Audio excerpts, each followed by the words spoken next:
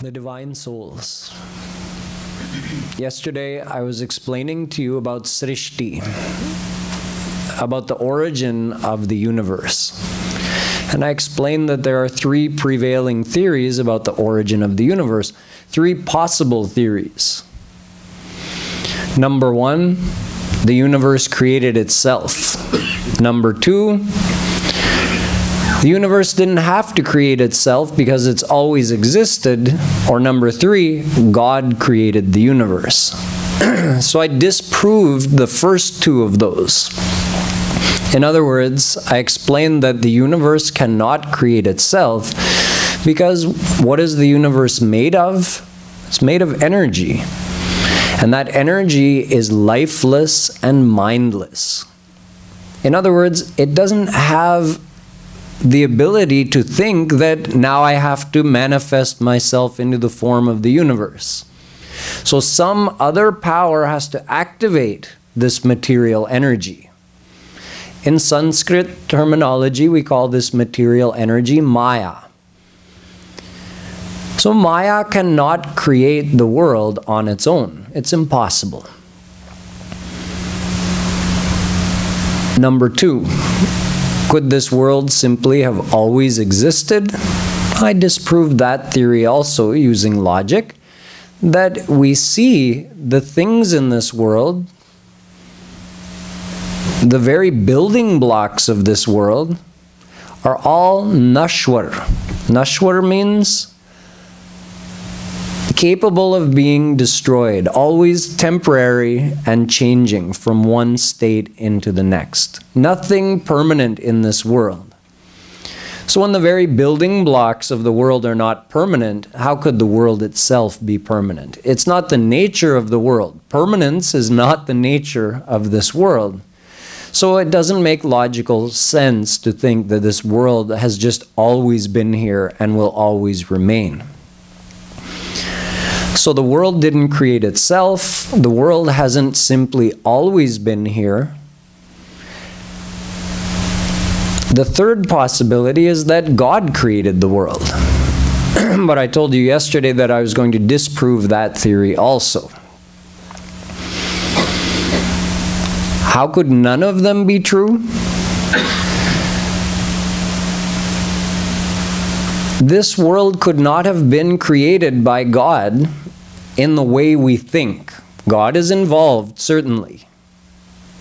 But when we say God is the creator of the world, the way that people think of God as the creator and what his actual role is are very different. First of all, understand that the three things that exist are all eternal. Aja mekam lohit shukla krishnam bahvi praja srijamanam sarupa ajo hyeko jushmano nushete jahatyenam bhukta bhogam ajonya. Shvetashvatara says that God, the souls, and Maya are all aj. Aja. It means unborn. They have no beginning. And they have no end. All three have existed forever. Gyagyo dvavaja vishanisha vaja hyeka bhoktri bhogyartha yukta Anantaschatma vishvarupo hyakarta trayam yada vindate brahmametat. Shvetashvatara again says that God, the souls, and Maya are all eternal. None of them was ever created, and none of them can ever be destroyed. They are shashvat, eternally existing, and it is impossible to destroy them. There is no fourth thing that exists. There are only these three: God, the souls, and Maya. So if all three are eternal, meaning none of the three ever began, and none of the three can ever be destroyed, then what did God create? There are only three things that exist. No fourth thing, no fifth thing. Three things that exist. God, He's eternal. The souls, we're eternal. And Maya, it's also eternal. So what did God create? He never created anything, because everything that exists has existed forever. God has existed forever. No one ever created God. The souls didn't create God. Maya didn't create God. And God didn't create Himself, because He's existed forever. But in addition to that, God didn't create the souls. And the souls didn't create themselves, and Maya didn't create the souls. The souls have existed forever. And God didn't create Maya, the souls didn't create Maya, and Maya didn't create itself, because it's existed forever.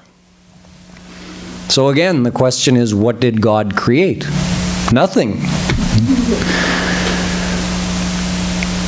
Looking at the other side, God can never be destroyed, Maya can never be destroyed, and the souls can never be destroyed. In other words, God can't destroy Himself, the souls can't destroy God, and Maya can't destroy God. Similarly, God can't destroy the souls, no soul can destroy himself, and Maya can't destroy any soul. And thirdly, God cannot destroy Maya, the souls cannot destroy Maya, and Maya cannot destroy itself. So all the three have no beginning and no end.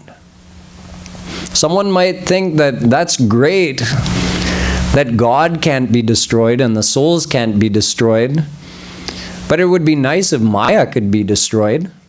How will we reach God if Maya is not destroyed? Well, actually, Maya doesn't have to be destroyed. Maya ka atyanta bhav kabhi nahi ho sakta hai, and it doesn't need to happen. All that has to happen is you have to be released from Maya, like a prisoner released from jail. The jail doesn't have to be destroyed. There are other prisoners still residing in the jail, just you need to be released from the jail. So uncountable souls have been released from Maya, and Maya is still here for those of us who haven't surrendered to God in order to become released from Maya. So Maya will never be destroyed. Same thing with God, same thing with us. Okay, this is the first point. The three eternal tattva have always been here and always will be here, so God couldn't have created anything. He didn't create us, He didn't create Maya. Yet we know that this Maya has a cyclical existence. Like I said, everything is impermanent in Maya. So Maya cycles between Srishti and Pralay.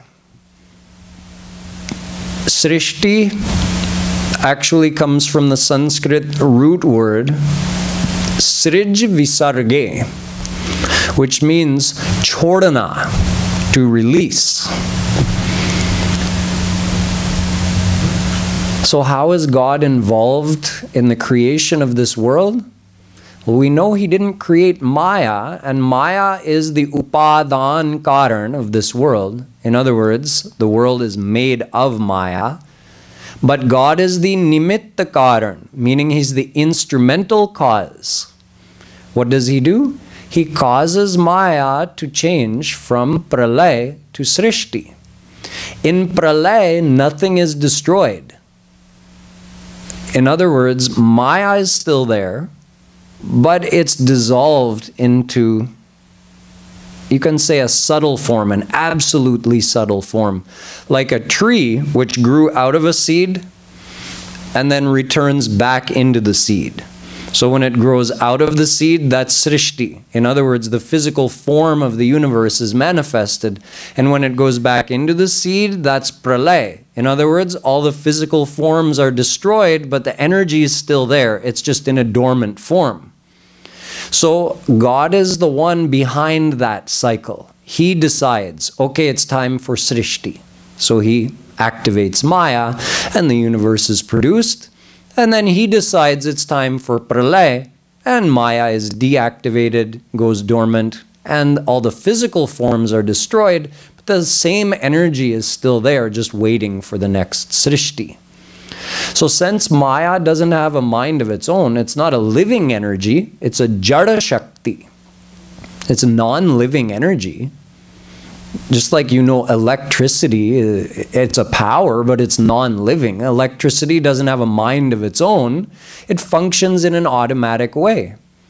Human beings learn how it works, and then they draw on that power. No scientist has ever invented anything new. Just like God can't create anything new, no scientist can create anything new. What do scientists do?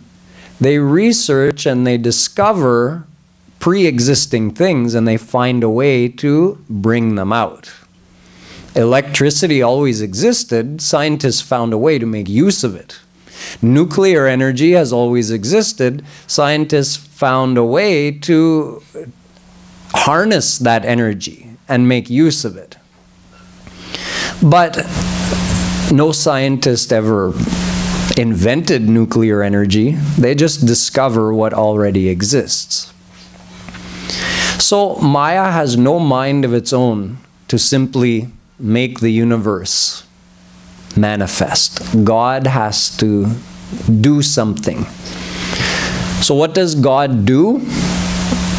So kamayat bahusyam praja yeti sa tapo tapyat sa tapas tapva idagvam sarvamasrijat yadidam kincha.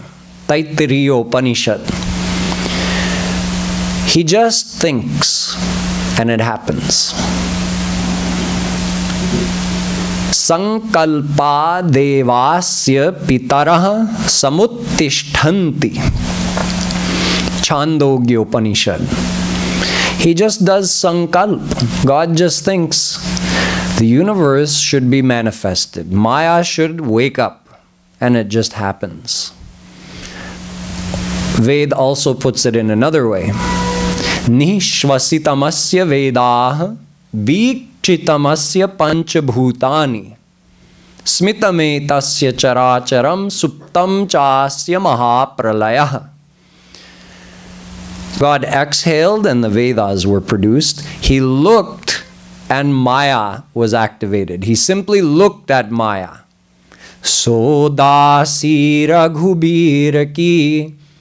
Maya is God's dasi, his servant. So all he does is look like that. Maya khadi ho jati hai, tayar ho jati hai. Acha, Srishti karun. But Maya can't do it on its own. But Maya's ready. God activates. Ikchater na shabdam Brahma Sutra. God looks. He doesn't say anything to Maya, just looks. Maya is activated. Sa ikchan chakre. Ved again says God just looks. So that's all the effort it takes for God to activate Maya and produce the universe. Not a big deal for him, but no one else could do it. No soul can do it. No Mahapurush can do it. Maya can't do it on its own. God activates Maya. And this is an endless cycle. It has to be endless because Maya never began. So when was the first Srishti? Srishti, remember, means to release. When was the first time God released Maya and the universe was produced? There never was a first time. It's a cycle, right? Like a circle. Where's the beginning of the circle? And where's the end of the circle? There's no beginning and end of a circle. It just goes round and round and round. So there's no beginning to this cycle of Srishti and Pralay. It goes on and on. It will go on forever. And it had no beginning. There never was a first Srishti. So now we understand why, on one hand, we say God is the creator, because Maya could not create this universe on its own. Maya has to be activated by God. However, God is not the creator in this way that he created something new. No. He's simply responsible for activating Maya, which causes it to go from that subtle, formless state in which it was into this state in which we see all the forms. So nothing new is created and nothing is ever destroyed. It's like if you go out to Long Beach and build a sandcastle on the beach and a wave comes and washes it away, your sandcastle is destroyed. The sand is not destroyed. You can take the same sand and build a new castle.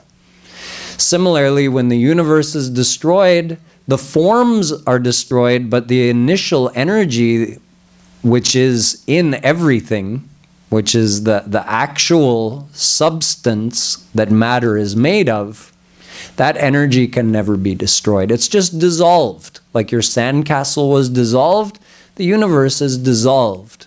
Then again, it's manifested. Like if someone, let's say a boy in the schoolyard, plays a trick on his friends. He has a fast hand, so he sees a fly buzzing around and he catches it.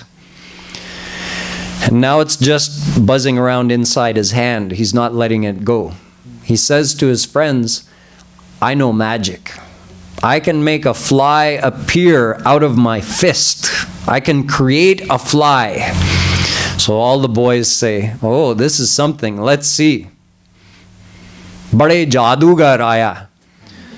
So he pretends to say some mantra, some incantation. He moves his hand around and he opens it and a fly appears. And all the boys are impressed. He really did create a fly. No, all he did was catch it and release it. That's what God does. Catches everything, all the universe enters into him. Then again, he releases it. So this is an endless cycle. Now you understand why we say the universe has not existed forever, because it keeps cycling between this Srishti and Pralay. We also say the universe could not have created itself because it doesn't have a mind to activate itself. And we also say God did not create the universe because what did he create? Maya has always been here. He simply activates it. So from that point of view, we can say he's the creator. Maya dhyakshena prakriti suyate sacharacharam hetunanena kaunteya jagad viparivartate. Gita. Shri Krishna says, I am the adhyaksh of Maya. In other words, I'm overseeing and supervising everything. So I activate Maya, but Maya functions according to its own nature. And I keep it functioning like you plug a TV in. So you don't just need the power to initially turn the TV on. The power has to keep running for the TV to keep functioning. So God initially powers Maya to wake it up, and he keeps powering Maya. That's why everything is functioning in this universe. When God withdraws his power, the whole thing, just like the picture on your TV, just goes like that. The whole universe just dissolves when God withdraws his power. So now you understand how God is involved in creation. But there's still this question, this doubt I raised a couple of days ago, about how can this dukkhamaya sansar come from anandamaya Bhagwan? God is blissful. He is Satchit Anand. He's the very form of bliss. So normally, for instance, the son will have many of the characteristics of the father. A human being is born from another human being.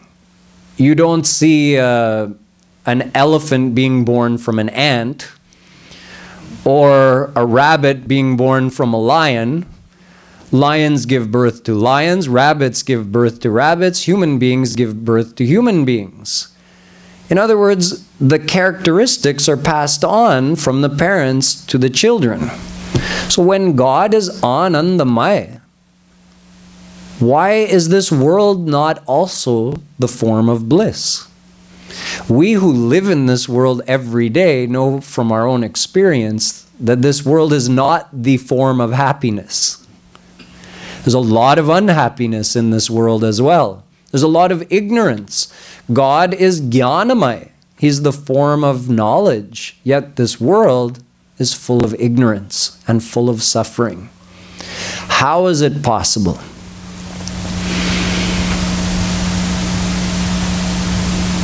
Again, we come back to the same philosophy. God did not give birth to this world. God did not create something out of nothing. This world, meaning Maya, the Mayic energy. This Mayic energy has always existed. It was never created by God.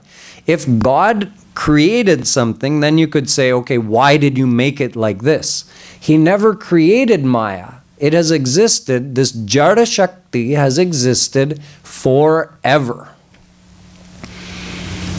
All God does is activate it and deactivate it. So it's like if you go and see a cricket game for the first time and you're not familiar with a 5-day test match. And let's say you go on the second day and you're sitting there in the stands waiting for it to start. It's 10 a.m., so the match starts. And you say to your friend sitting beside you, hey, it's not fair. This batsman who's starting off today, why does he already have 99 runs on the board? That's no fair. And why are there already 2 outs? Shouldn't they all start on an equal playing field? So your friend explains to you, this is a 5-day match and this is day 2 of the match. That batsman made 99 runs yesterday. So when they took rest at the end of yesterday, that's how far he had gotten, so that's where he starts from today. And there were also 2 outs at that time, so they start with 2 outs today. Same thing with this world. We complain, oh, it's unjust. Why should that person have more favorable circumstances than I do? It's all carried over from the previous lifetime. God is involved indirectly because Ishvaraha Karanam Karma Phalya Darshanat. Nyaya Darshan says that karma cannot fructify on its own. Our karma that we do also doesn't have a mind to come automatically and give us the consequence of the karma we do. God has to do that. But he does it exactly and precisely, just like the umpire keeps track of the score. Exactly like that, God keeps track of our karma and gives us the consequences. So it's all the result of what we did in the past.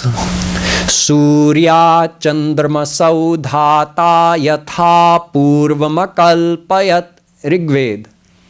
God simply produces the universe exactly as it was before. According to our karma, totally, completely guided by our karma, the universe is manifested. So who is responsible for the way the universe is? We are. God is indirectly responsible because he activates Maya. He makes everything happen according to the past karma of the souls, but it's not according to his ichcha. It's not just on some whim that God is making this happen or making that happen. It's exactly according to our karma. So this sansar, we're going to see in a few days when I talk more about the nature of this world. This world is neither the form of happiness nor the form of unhappiness.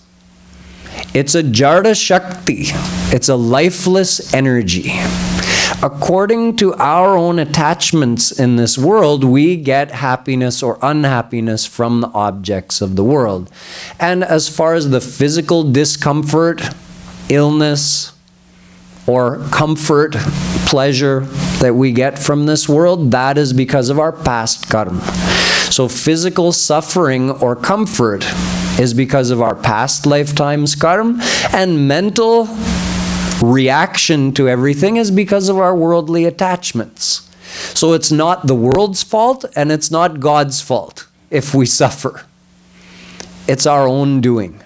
It's our own past karma and it's our own present attachments. These are important doubts to resolve, as I mentioned. If we're trying to develop our faith in God, we have to remove all of these doubts. And this is a very common doubt. Why is there suffering in the world? If God is kind, why would He make a world with so much suffering? So now you understand that God did not make anything. Maya is eternal. And Maya has three qualities. I explained to you yesterday. Sattva, Raj, Tam. Sattva, the positive quality. Raj, in-between quality. And Tam, the negative quality.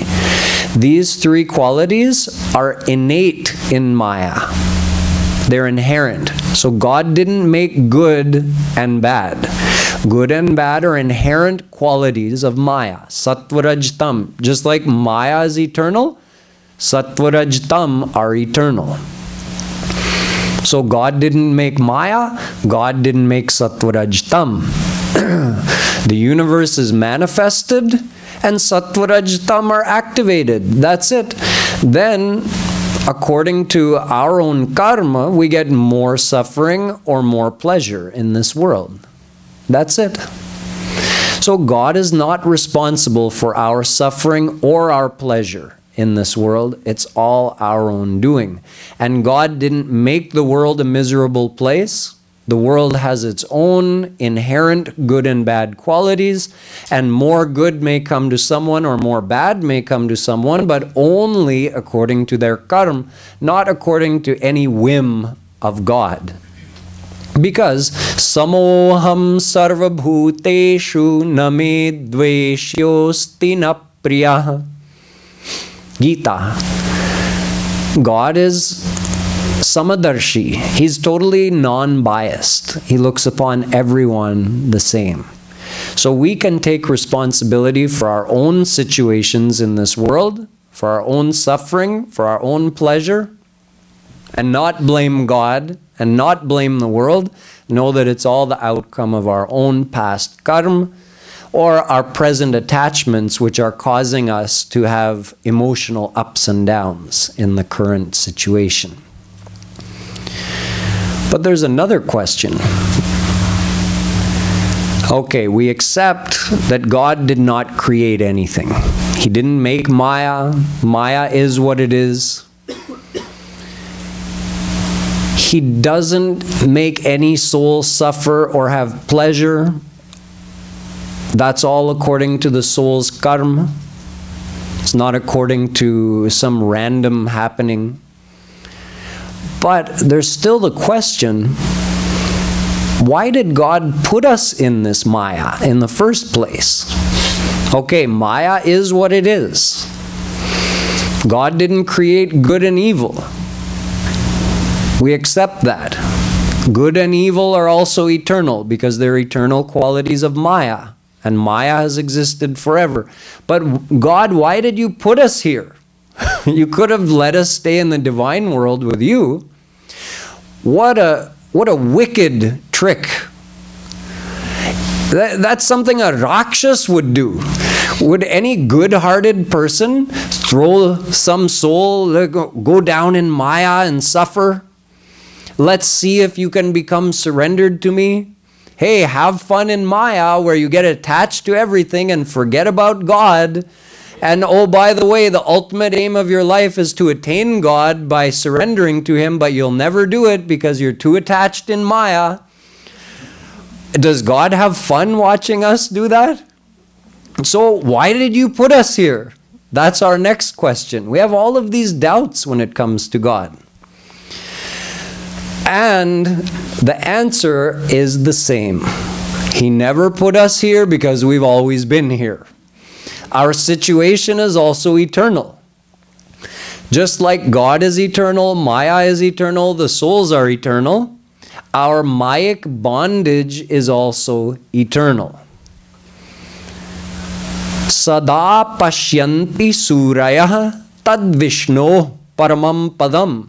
Ved says, once you attain God, it's forever. Nasa punaravartate, nasa punaravartate. You can never come back under the bondage of Maya after attaining God.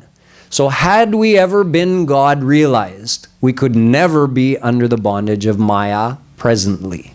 So since we're presently under the bondage of Maya, it proves that we've always been under the bondage of Maya. And God is not cruel to kick someone out of his divine world and make them become bound by Maya. In fact, he doesn't have the power to do that. Although God is all-powerful, but he is also bound by divine laws.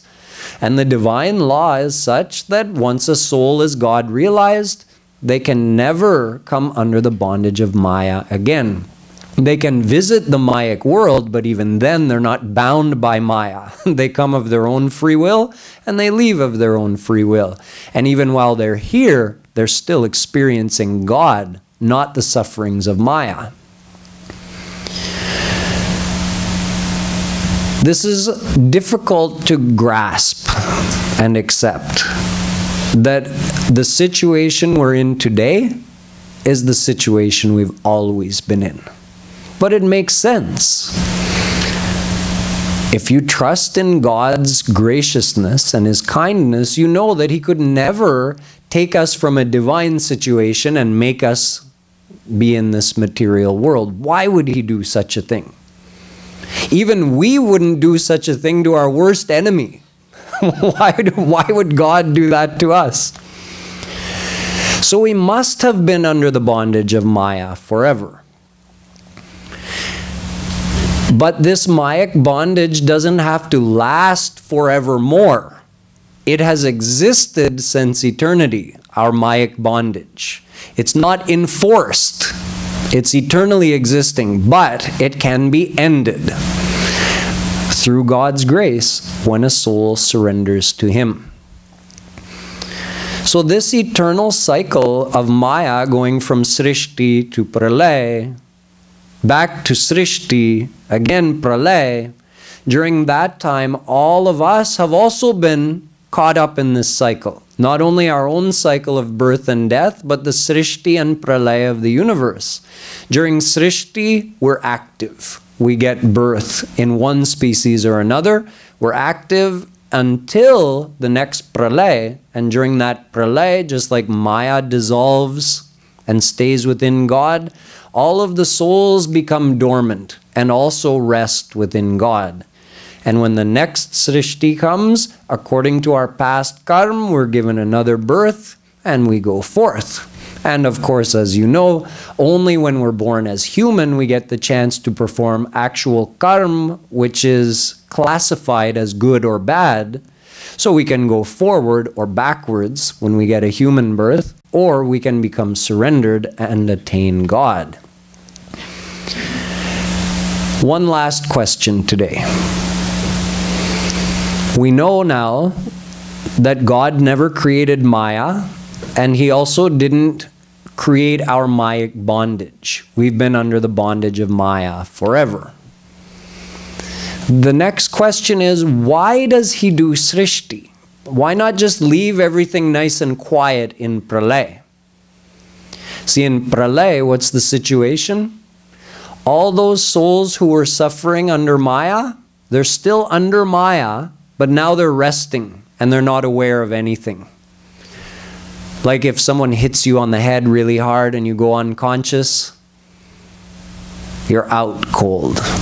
No pain at that point. You only feel the pain when you wake up, right? So it's better to stay unconscious. During Pralay, we're all unconscious. We don't know anything. We don't feel anything. Like being in deep sleep. God is still in his divine world, and those souls who have attained God are also actively enjoying bliss in God's divine world. Only those souls under Maya are dormant during Pralay. Why not just leave it like that? Why does God feel the need to activate Maya and cause Srishti to happen? Mukhyam tasya hi karunyam. Shandilya Bhakti Sutra says God's every action is gracious and is for the benefit of the souls.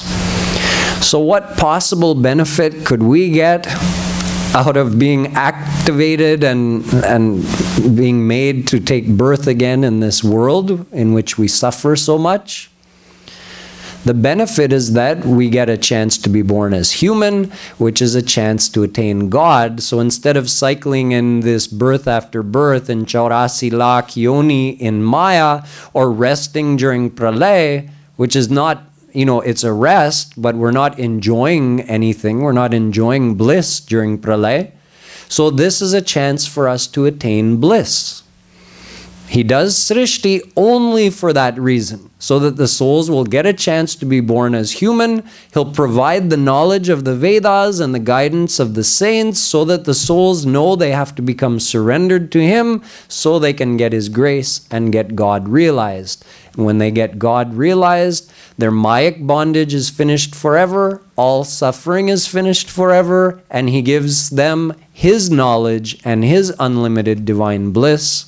And that's only possible for a soul to do that during Srishti.